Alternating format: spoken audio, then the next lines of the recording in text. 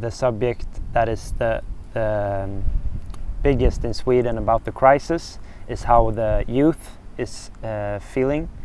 Their problems is very much growing, like they are taking antidepressive pills, taking drugs for recreation, or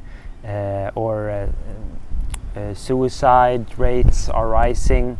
Many things like this is many problems with the youth is really growing, and their health, especially their mental health, is really bad. And the parents and the school has so big pressure on the kids that they don't have room to be a human being.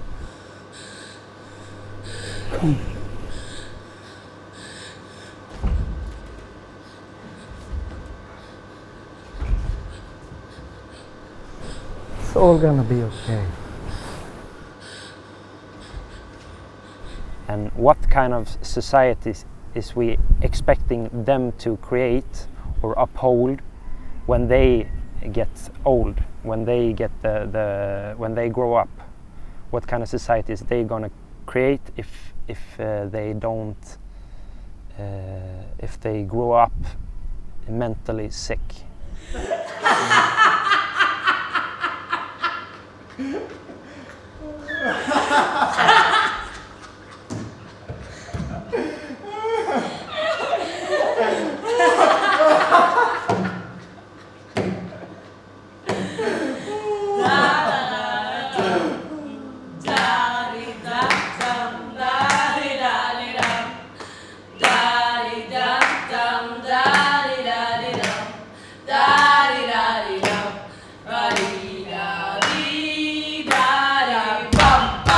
The theater that I work on is in charge of this big project that we call Truth Motherfucker, which takes up the truth of the stories from the youth.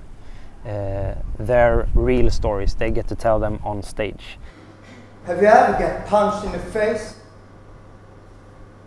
Or kicked in the head?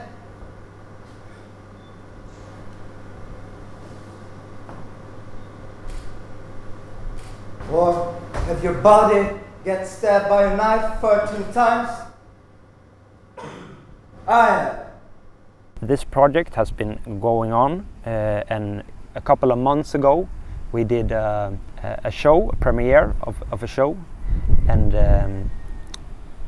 the things that we brought here to Sifnos was things that we have prepared in that show. So we took pieces from that and we translated them into English, and we rehearsed it, and we discussed about the crisis, how it could be connected to